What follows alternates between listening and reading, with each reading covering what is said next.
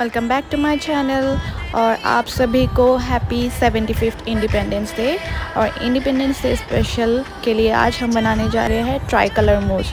उसके लिए हमें चाहिए बिस्किट। तो हमें मूस बनाने के लिए पहले बिस्किट को ग्राइंड कर लेना होगा।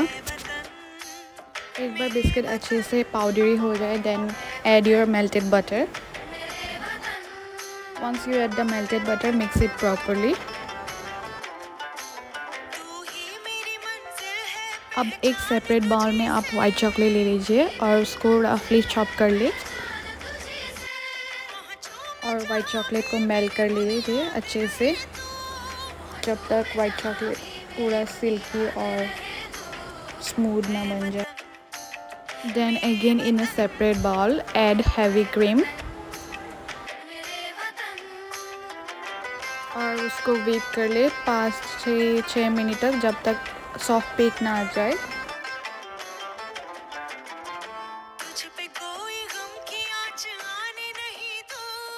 Now into our melted white chocolate I am adding 1 cup of cream cheese.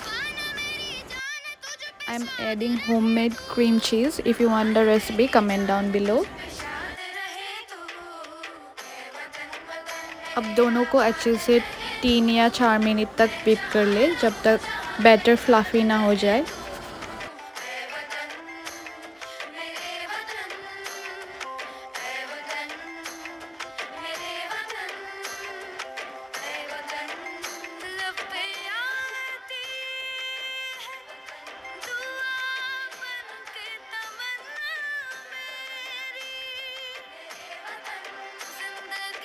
Now mix the cream cheese batter with the whipped cream. दोनों को अच्छे से स्पैचुला से मिला लीजिए।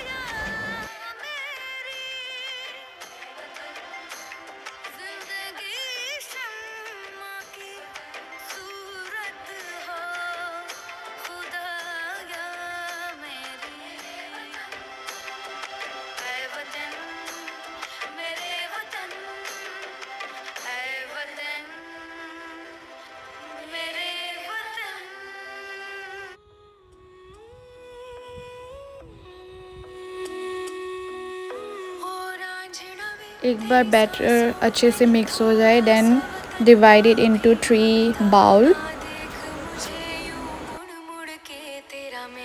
In one bowl I am adding green gel color, and in the next bowl I am adding orange gel color, and the other bowl I am keeping it like that because I want it white.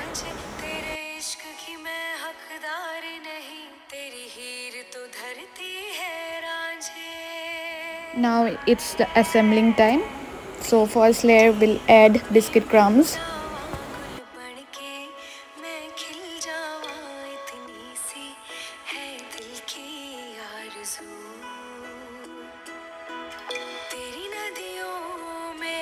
Second we'll add the green color batter.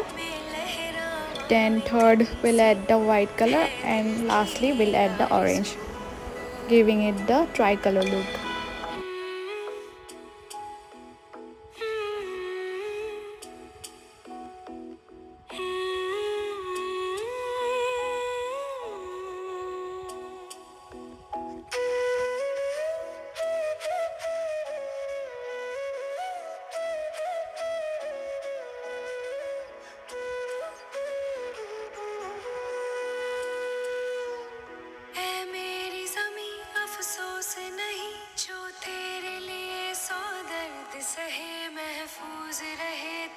And ta-da! Our tricolor mousse is ready.